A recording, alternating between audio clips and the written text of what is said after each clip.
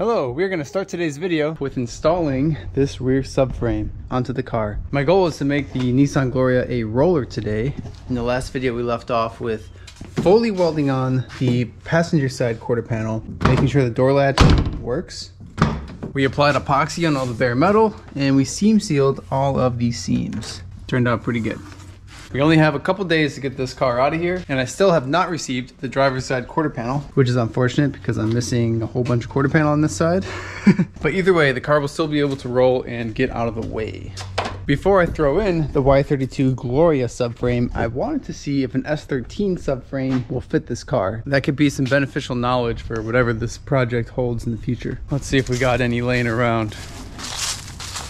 It looks like we have 3 to choose from. Probably take this one because it's most bare, so it'll be the lightest. You can tell this is an S13 subframe because there's no bushings in the back of it. It's just solid mounted. So I've butted the S13 to the back end of the Gloria subframe. I've lined up these 2 points here, and you can see that the Gloria side goes out farther. The Gloria subframe also utilizes the bushings to hold in the diff. They do look pretty similar, but they are quite different. I'm wondering if an S14 subframe is more comparable to the Gloria subframe. Well, I guess we can start sliding this in there. I guess I'll just try and jack this up and catch 2 studs in the back. Oh no, that's gonna tip over. I put a jack on the front to help the tilt. This is lining up a lot better that way. We got our first stud started. We'll just have to keep jacking it up evenly. Looks like this one's lining up. Nice, there we go.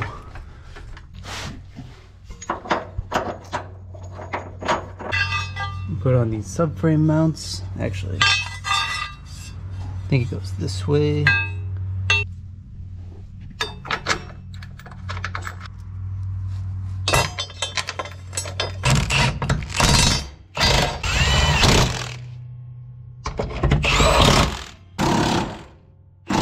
Subframe is in. Let's take out the jack for now.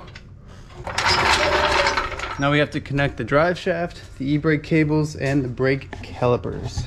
Pretty sure the caliper is supposed to go under. Yeah, that makes way more sense that way. Pop out our slide pins. Such a weird setup. That one's on the top. The bigger one's on the bottom. Slide our caliper back on. Let's take a look under the car. Interesting little cross brace here. All right, e-brake cables. These go here. Actually, I think it's easier to attach the rod end before you actually bolt it in. I'm gonna take off the nut first. This blue clip will attach here, but this metal end, we gotta slide into this bracket.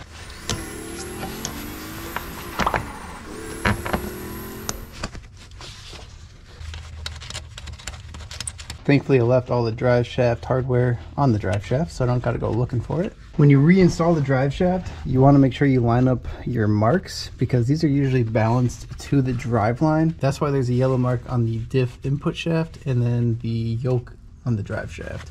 It's also important to mark those before you take off the drive shaft.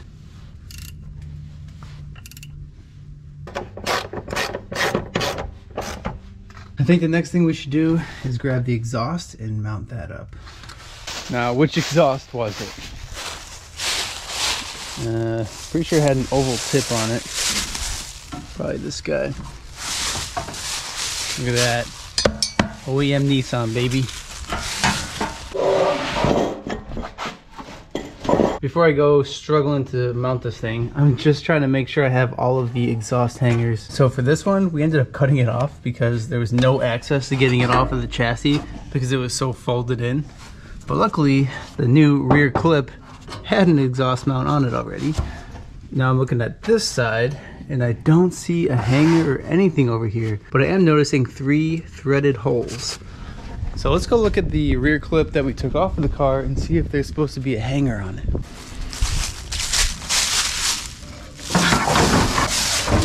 Yeah, look at that. It's a good thing I still have this piece, right? Looks like 14 millimeters. No, they're 12 mils.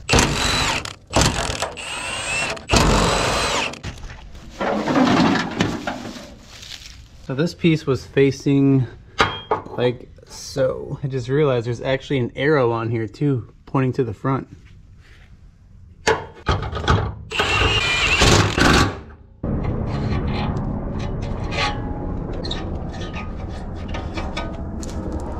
It's so nice not having to look for hardware. Just put it right back where it's supposed to go. I'm gonna start with jacking up the rear of the muffler, the exhaust system here, and just mount the whole exhaust system on these rear two hangers. And then I'll jack it up from the front. And then I can connect the mid pipe to, I think there's a cat on this car.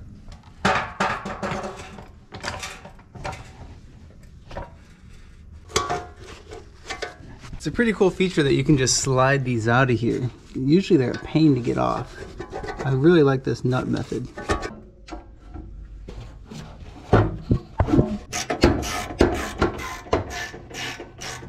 All right, let's move the jack to the front.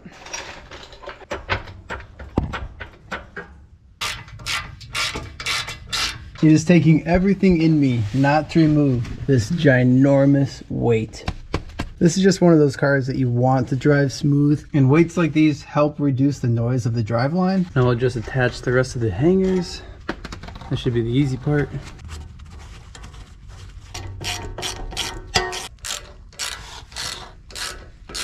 At this point, everything under the car is completed.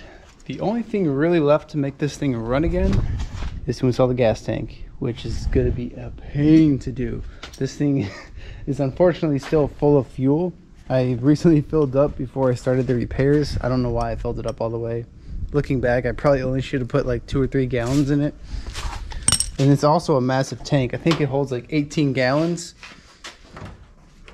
So we gotta try and lift it up, and it actually goes in here. Pretty wild. Now from the factory, they had sound deadening placed all along here, and that's what the fuel tank sat on. Even on these ridges here, it just sat on sound deadening, which I thought was kind of interesting. I have not ordered my sound deadening yet, so I might just put a towel down there for now. This one looks like the perfect candidate, because again, we have like 2 days to get this car out of here. We just need to make it a running and driving vehicle. These are the fuel tank straps. I'll probably put these on first, because if we put the fuel tank in first, we won't have access to fully seat these studs. They go all the way in the back there. And I'm not sure if these are a different length or not, but I did notice a marking on here. One says ML, one says MR. Hopefully that means left and right. These go in here. Okay, so they sink down and then pull up. Very strange. Let's try and get these tucked out of the way.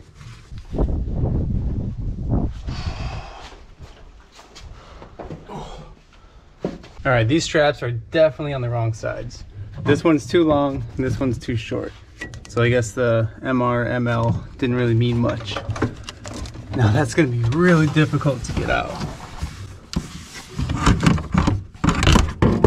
Oh, I got it. It's probably gonna be more difficult to install, let's be honest. Well, that took way longer than I'd like to admit, but finally got them lined up. Now we just got to install the lines. Looks like we have a vent line up here, and then feed and return. Please forgive me, I don't have my line wrenches. All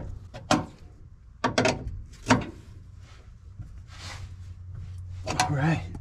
Oh, I forgot we don't have any wiring back here.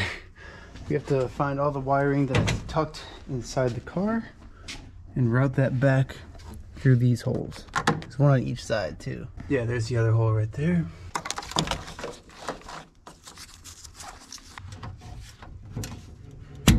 I still am not sure what this tube is for. This is where our sub harness attaches.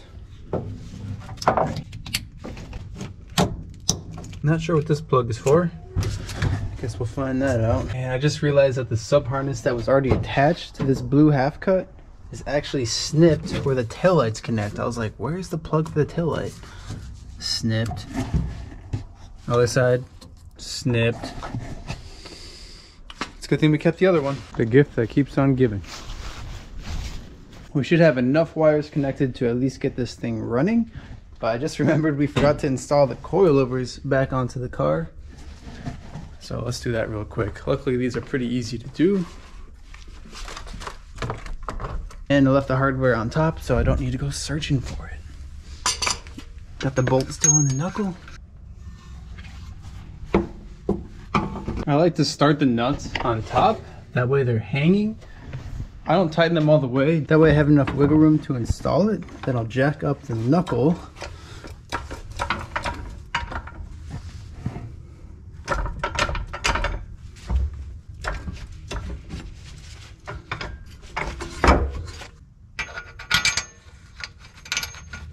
I also like to tighten this while there's tension on the knuckle, especially because this is a rubber bushing, and if you tighten it at full droop, that could prematurely cause that bushing to fail. At this point, we are finally ready to mount some wheels onto the car. I don't know if these are going to clear. Sometimes on these 90s Japanese Nissans, the coilovers can be a little too close, but this spec specifically fits the S13, so I feel like it would fit the Gloria no problem. Oh yeah, that fits no problem. This car came with spline drive sockets, which I hate using. Definitely gonna have to order some Nismo lugs for this car. Clearance check. We are good. Now I'm super curious to see how these Work XT7s are gonna look on the rear of this. I forgot what spec these are. They are 18 by 9.5. Where's the offset? Plus 28, it looks like. I don't know, we'll see how it looks. The front looks like it has perfect poke, but obviously we need to lower it to really know for sure. These Work emotion stickers actually glow in the dark. At this point, we're ready to put it on the ground. That looks crazy with wheels on it. I almost forgot how the front end looks on this thing. It's been so long.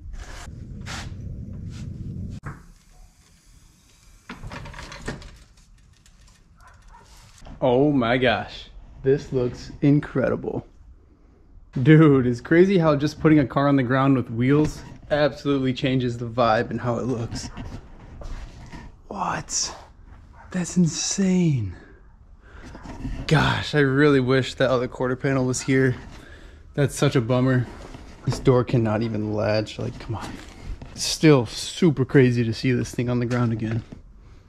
I wonder if it'll start first try. Luckily, right before I brought it in the garage to repair it, I did an oil change on it, so at least I know the oil's good. One of my few cars that actually has a battery.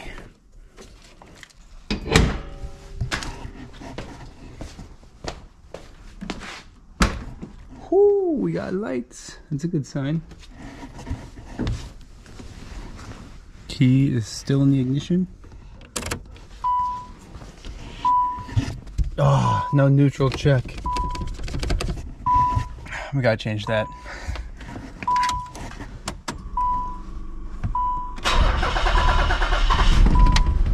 A little rough. A little rough.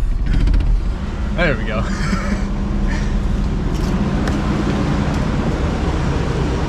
Hey, but first try though. It sounds so quiet.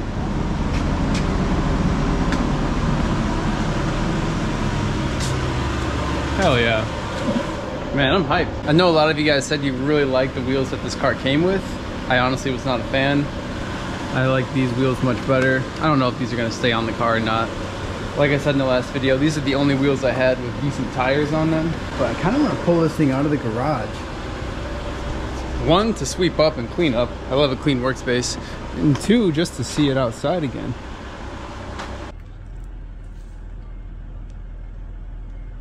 Can't tell that the rear left is still damaged, or I guess rear right, depending on how you look at it. I also want to see if the taillights work. I haven't checked that yet. I don't know if you guys remember, but we were having a weird issue with them not working before. Headlights are good. I also only plugged in one taillight, so yeah, still. So I'm sure you guys are wondering about the other side with the taillight. When I got the car, that taillight was crunched and in a million pieces for obvious reasons. But the guy did include these taillights. Now let me explain why these won't work. There is a difference, as you can see. This one has white in the center, and this one does not. This one also has bevels in it. This one is perfectly smooth. Apparently there's 2 different versions for the Y32. I don't know if there's more than 2, but 2 at least. These are considered Zenki, and these came with the car. These are correct to the year of the chassis. This is a 91, and these are considered late model. Now the problem is, the plug is different. I scoured the internet. I found some Zenki taillights. I want you guys to guess how much these cost. I bought a pair, so I have the left side and the right side. I already plugged it in. I don't know if it works yet. Both of these taillights shipped over from Japan. They were like $25 each. How is it so cheap? That does not make any sense to me. You can't buy any taillight here in America for $25. Like even the junkyards, they charge like 60 bucks for a taillight. All right, headlights are on. Around back. Still nothing. Still nothing. What the heck, dude? Let's see if the turn signals work. I forgot to even check that.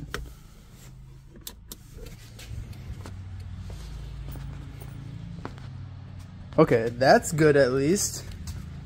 We have something. I can at least drive with the hazards on, I guess. Let's see if the front ones work. Yeah, that sucks. This is missing. That's good. So apparently these side markers are the same exact markers they use on the JDM 300ZX fenders. Let's unwrap this taillight and throw it on the car. Also, does anyone know what this says? It's got some Japanese writing on it. These have the coolest little tabs to screw them in. It doesn't take nuts like most taillights. Unfortunately, the time has come where I need to move this car. I'm gonna have to find a place to bring it. Maybe I'll try and squeeze it in with the 240. How are we gonna fit 2 cars in here? Oh man.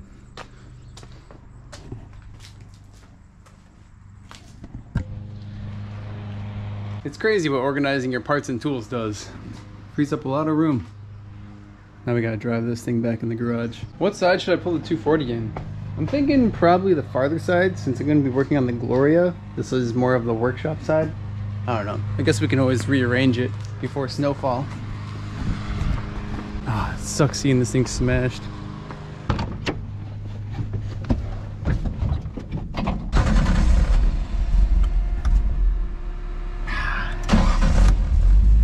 Second try.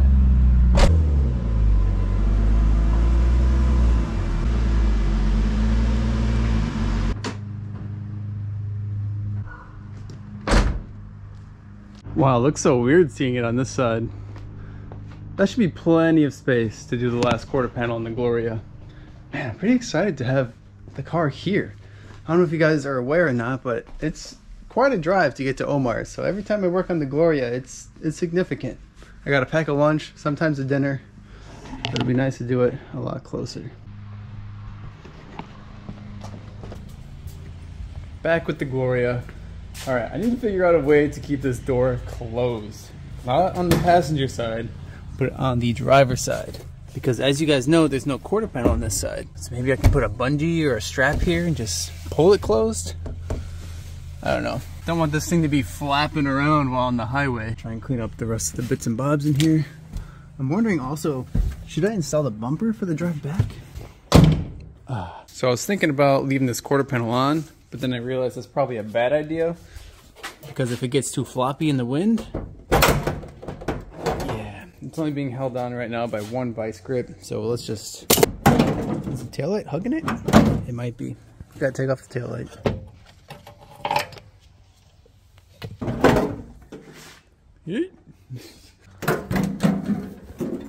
One half of a quarter. Oh man. Now it looks like a parts car again. This looks wild. Just a hanging taillight. So here's what we got going here. We use this as our base, and I wrapped it around the door. And I put a towel there so it wouldn't leave an indent, because I actually care about this car a little bit. I want to keep it nice. It doesn't need to be cranked down, just needs to be tight enough where it won't open up on us. I think that'll be fine.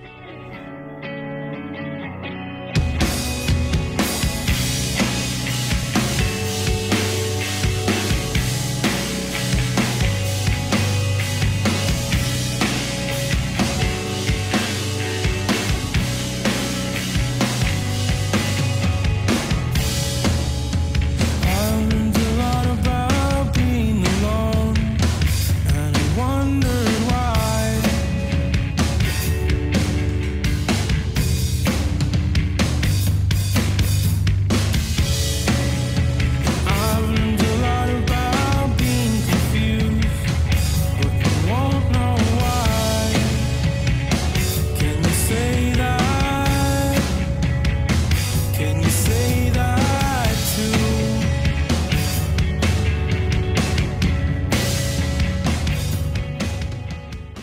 Now there is some level of sketch to driving this thing, but luckily we have CJ here. He's going to be following us on the way to the 240, so fear not. We have a follow car.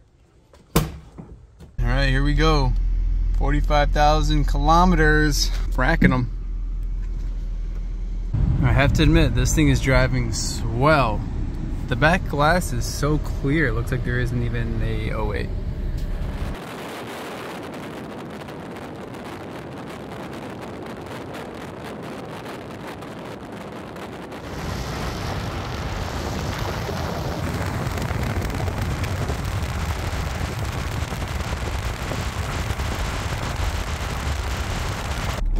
Having the trim in my face wasn't the most fun, but driving this car was a thrill.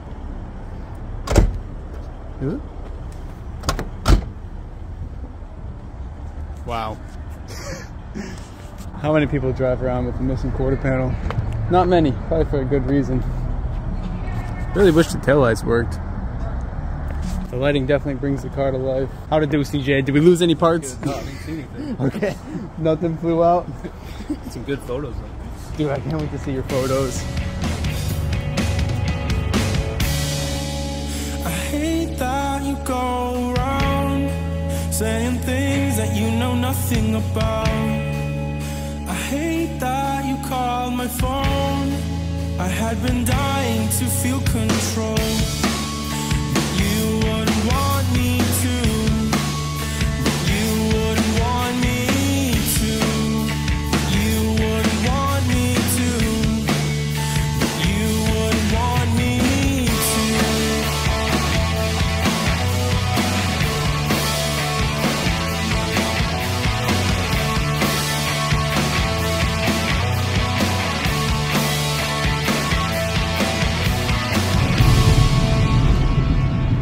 This will be the first time the Gloria comes to my house. Pretty wild to think that it's lived at Omar's house the entirety of my ownership of it. Oh, Tim's here? What the hell? Yeah, we lost it on the highway. Yeah. My welds broke off. Dude, wow. Quite the look here. Oh, it's yep. What's going on with, oh, okay. Yeah, yeah. I comprende. There's no latch, so. I comprende. This is awesome. Right? It moves. It's a car. I mean, it always moved and drove like amazing. I'm just so excited for it to be one piece so we can go on road trips with the boys. Yes. This thing is like just the ultimate cruising machine. In style, that is. Come on now. Don't play with him. Drift wheels on the VIP. I mean, they're not drift wheels, but yeah. I mean, I'd say so. The look is not what it could be. Yeah, we'll get some chrome Johnnies eventually. Hell yeah. Crazy to see both cars next to each other. The first time they've met. And I don't have the craziest amount of room to continue this build and work on it, but we're still gonna find a way and get it done. Shout out to CJ for filming and shooting those rollers, and a big thank you to Omar for letting me use his garage for that long. This build would not have been possible without Omar's help. And shout out to Tim for driving all the way back down to Omar's with me to get my 300ZX. And thank you to you guys for sticking around and watching yet another video. Don't forget to drop a like on the video if you haven't already. Subscribe to see more, and I'll see you in the next one. Peace.